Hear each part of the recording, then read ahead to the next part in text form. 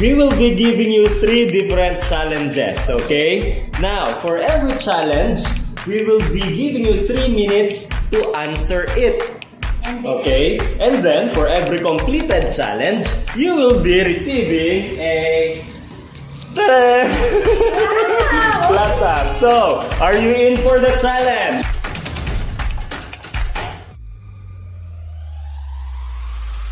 So, for the first challenge, you will be given 5 glasses. The first 3 glasses are filled with liquid, and the last 2 glasses are empty.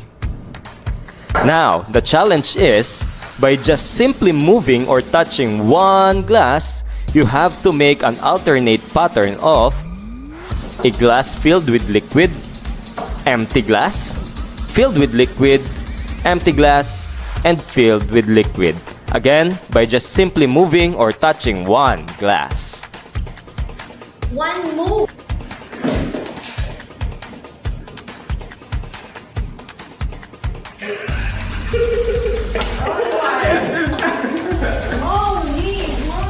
Can I pour?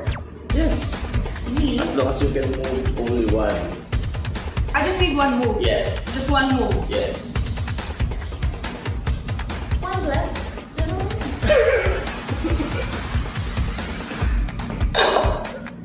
Oh. I don't know this one. Oh, you can only move one cup. So. Commercial.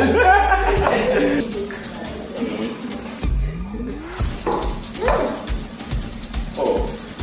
There. Leave this one. Oh, go. I cannot transfer the water. Okay. You can move only one glass. One move. Yes. Alternate.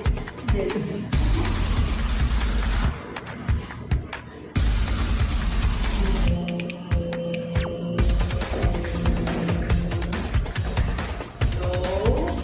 So here's how to do it. You just simply get the second glass filled with liquid and pour it to your 5th or last glass.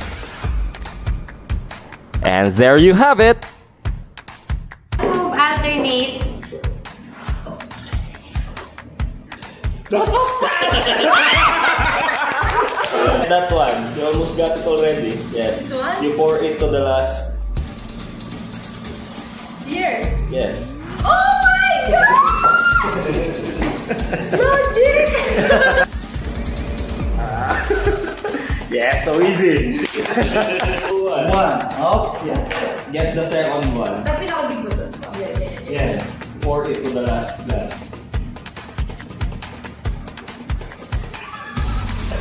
Diba? Diba? Pwede niya post. Ito. Wait. Just one, right? Yes. Oh. There. Oh! Yeah!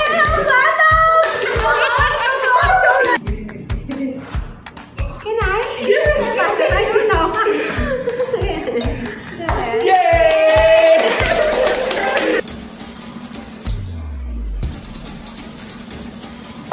Yay!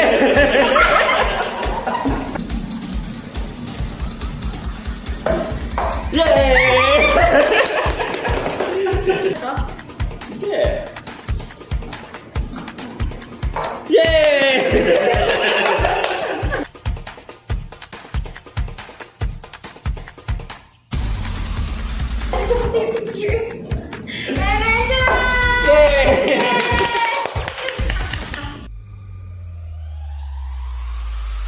For our second challenge, using matchsticks, you will be given an equation of 5 plus 7 is equal to 2. Notice that our equation is not right. Now, the challenge is, you have to make it a correct equation by just simply moving only one matchstick. Remember, the numbers in our equation should still be in a whole number form. I know, it's not. If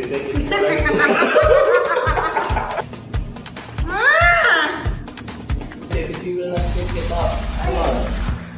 Only one. 9 plus 7, read it. Full numbers. Trial and error. Really?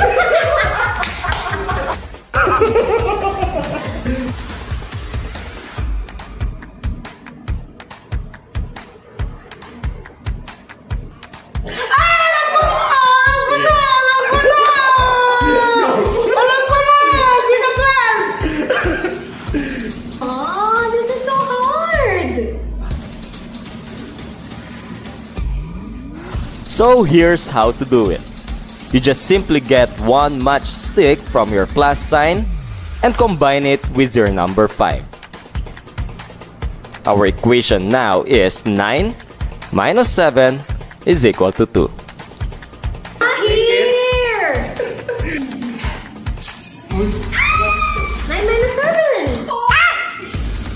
My God. Yay!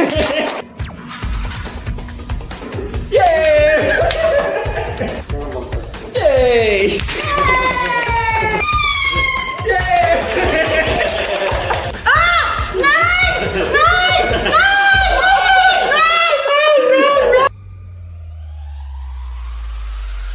For the third challenge, you will be given 2 rows of coins.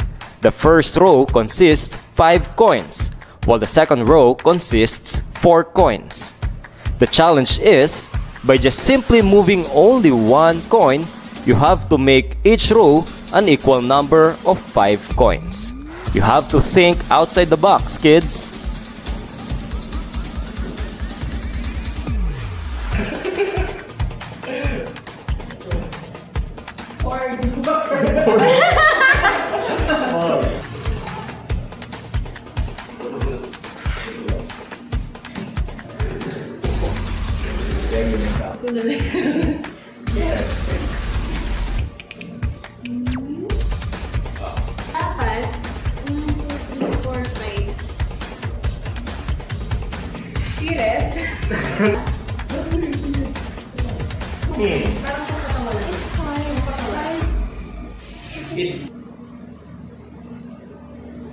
So here's how we do it. Get the 5th coin of your first row and put it on top of the center coin. Now let's count it. 1, 2, 3, 4, 5 for the first row. 1, 2, 3, 4, 5 for the second row. Oh, I give up. Are you give How up? do I do this? I'm really curious. 5. Get a 1 peso coin. 3. Any? And then you put it on top. Oh, yeah! Oh, candidate number 1. Oh, pilan? Bilang mo. Bilang mo. Count it. No, sige, wait. Oh.